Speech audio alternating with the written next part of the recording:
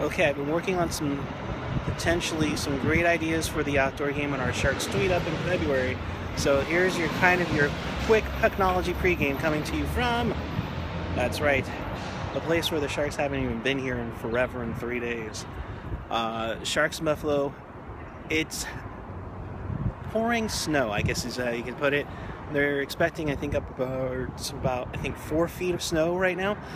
And the game is still going to be on. It's on at 4:30 here locally on Comcast Sportsnet California. Nationally, it'll be carried on NBC Sports Network.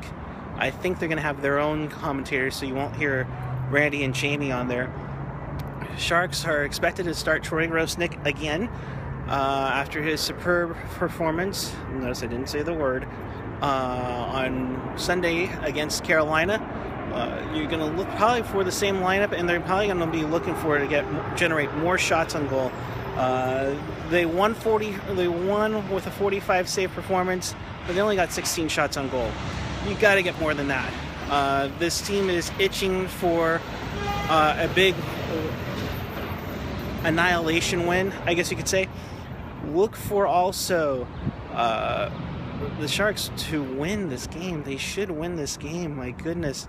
It'd be pretty bad to lose to Florida and Buffalo in the same road trip, let alone lose to Buffalo twice this year, lose to Columbus twice this year, and they'll come back here Thursday night with a chance to hopefully prevent the Florida sweep. The Sharks' only win in Buffalo was in 2005 when Joe Thornton made his Sharks debut. That was a 5-0 victory in Buffalo at I think it was then the HSBC Arena. So look for that to take care of the Sharks, and let's hope they pull out a win to come home and get some type of rest before they take on Florida here on Thursday night. As for the Stadium Series surprise, you guys gotta wait for that a little bit longer. Come on. We got a tweet up that it's gonna be epic February 21st. But until then, enjoy the game. Go Sharks.